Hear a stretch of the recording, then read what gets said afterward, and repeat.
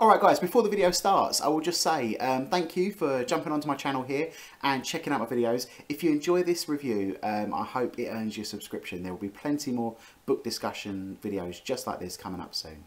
Enjoy. So it's just the end of January, but when 2019 finishes and I look back across the year at my favourite books, Daphne Du Maurier's Jamaica Inn will absolutely be somewhere at the top of that list. And I know, I mean, obviously across the year I will read so many different books, but I already know that this is an absolute classic and one of my immediate favourites. I'd never read Daphne Du Maurier before. I'd heard of her. I've spent a lot of time in Cornwall and I was sort of very familiar with her, but I'd never actually read her till now. And my goodness, I've absolutely found one of my new favourite authors. She's an incredible writer.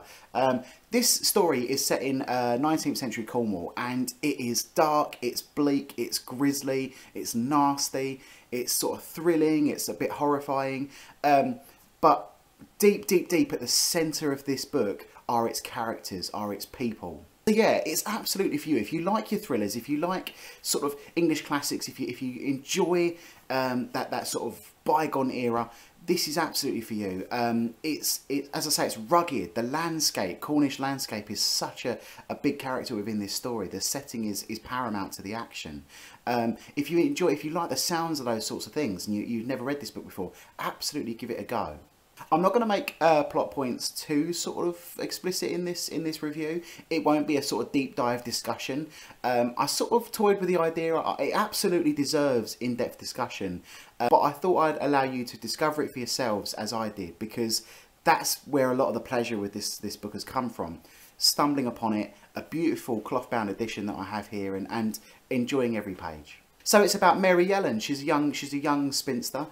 Her mother dies, and her mother's dying wish is to move and go and live with her Aunt Patience. Now, Mary and her mother, the family, remember Patience as a cheerful and bright and excited woman. What Mary finds when she moves to live with her aunt is a shell of a woman, a shell of her former self. Mary's journey, so Patience now lives, Aunt Patience lives in an inn, a sort of a pub, a coaching inn called Jamaica Inn, and she lives there with her husband. We'll get onto him in just a minute, but as I said, what Mary remembers and what she discovers when she arrives there are two completely different people. Patience is a shell of her former self. She's nervous, she's quiet, she's timid, she's a battered wife basically. So, the antagonist of the plot. To begin with, when Mary first ventures towards Jamaica Inn, what the author does so brilliantly is remove the space between Mary and the reader. You are so close to her. You're experiencing every little thing that she experiences right alongside her. So, for example, when she's in the coach, she's bounding along these Cornish moors towards Jamaica Inn. This journey is so dangerous and it's so uncomfortable. You know, she's in this rickety coach. It's dark, it's black. Outside there's this storm raging, wind lashing against it, rain lashing against the window panes. She's just at the mercy of this storm and so vulnerable straight away. The reader, the concern for her goes through the roof straight away. And she's got this drip's coming through the coach, through the roof of the coach, and it's dripping down her neck, and you feel every little uncomfortable squirm that she has, and you're so close with her. You've made this pact. She's made a pact to go to Jamaica Inn. She must go and live with her Aunt Patience. She's promised to do that. She promised her mum that's what she will do. So you've made a pact as a reader to go along with her, and when she arrives at the Jamaica Inn, it's this dark, foreboding sort of inn, nasty sort of vibes. Joss Merlin, who runs the inn and dominates Patience and Mary to a degree, he's standing in the doorway and it's so simple, but he grabs her arm. He's just met her.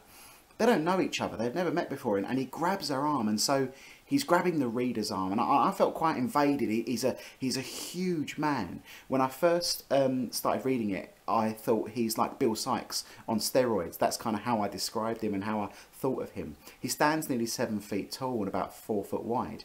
He is terrifying. And he's dominant, and he grabs her arm, and it's so uncomfortable, it's so invasive and so physical. It sets such a tone straight away. Nasty man. And what Mary goes on to discover at the inn is equally disturbing. There's, just before I get into it, there's a fascinating little scene where, that credit to Du Maurier, her powers of description are fantastic. There's a scene where she's describing the coaching inn. It's really busy one night, and as she pans across the room describing things, two men sat at a bar, another man about to strike another, and a man with his head in his hands, two men slumped against the wall. It's like a Renaissance painting. If you sort of worked across the painting, investigating each little square inch and what's happening, and the smells, the smoke and the stale alcohol, and it's just, everything is so powerfully described. It's quite a physical reaction that it gets from you as a reader. And as I say, Mary, she's up in this room above the doorway, above the entrance to the inn. She's she discovers some horrific things. This story is about essentially a pirate ring, a smuggling ring that's county-wide. Joss is at the head of this smuggling, shipwrecking, thieving, stealing, murdering sort of gang of gypsies and thieves and highwaymen and peddlers, and they're just the nastiest bunch of men you could imagine. They are absolutely abhorrent. They're physically disturbing. They're lawless. They're immoral, and she discovers that this is taking place, and so Mary has a couple of really strong moral dilemmas. One of which is how and when and where to report the crimes that she knows are taking place. The other thing that really keeps the page turning and really keeps the reader powering through this story is her romantic attractions. She I won't go into too much detail as I say, but she is absolutely in this. She's having an identity crisis. She doesn't know who to be and what to become, and she's finding herself drawn to the worst people that she could imagine. Some of the nastiest characters she can't help but feel attracted to. There's a fascinating character in this story. He is a vicar, and yeah, he's the vicar of a place called Alternan or Alternan. I'm not sure how to pronounce it, but he's a vicar, and she stumbles across him in her most desperate hour, trapped on the moors and deaf, you know, at every sort of turn potentially. And he's albino, and but he's like this angelic figure. He's sort of an angel in the night. He rescues her and he saves her. And the antithesis is Jem, Joss's brother, Jem Merlin. He's a horse thief. He's a rugged man. He is lawless in his own way at times, and he's quite corrupt, and he can turn a quick penny really easily without even flinching, and he's just a nasty bit of work, but she is absolutely drawn to him. The relationships that Mary has are so complex, whether it's the you know, wishing to intervene to save her Aunt Patience from her terrible the clutches of Joss Merlin, nasty man, or whether it's Jem, who she just cannot, she loves him, she's drawn to him, but she cannot justify his actions. And then this seemingly angelic vicar who saves her life, but perhaps she isn't physically attracted to. And then she's got this duty to herself, you know, which cripples her. There are some really nasty scenes. I mean, some of the descriptions, I'd say the first 100 pages are about throwing Mary into the inn and family life at the inn. The middle 100 pages are about her exploring her identity through her relationships with the two men that are mentioned, and the last 100 pages are sort of violence and just crimes beyond belief. There's the descriptions when the ships are being lured to the shore to be wrecked. The descriptions are horrific, and she's sworn to secrecy on all of this. Joss very early on says, "Talk, you know, speak out about this, and I will break every bone in your body." And I believe him. You, as a reader, you believe him. He's a drunk. He's massive. He has anger issues. Yeah, you just wouldn't want to cross him. If I can give this book any further recommendation, it's this: the thing that the ending, the last 50 pages, there is one huge twist, and there is it's just such a brilliant ending. I was left very satisfied, and you know, you'd have to read it to find out why, but I absolutely will continue to read Du Maurier. She is superb, and it was so, I mean, as I say, I am in love with Cornwall. Cornwall is probably, for me, the most beautiful place in England and potentially the world. It's just perfect.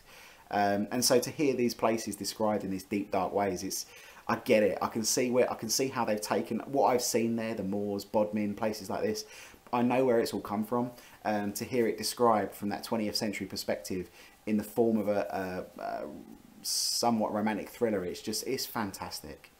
Very, very happy with the ending, and I think it's she's just a brilliant writer. I'm so glad I discovered her works. I know that there are, from reading blogs and discussions, Jamaica is not potentially our most popular. There are people that would absolutely fight for her other works, and so I've got a duty now to get my teeth into those. But yeah, really, really enjoyable read. So if you've read it, get in touch. If you plan to read it, you know, you're in for a treat. Let me know how you get on with it. Thank you so much for watching, guys. I really appreciate you watching, and I will see you soon. Take care.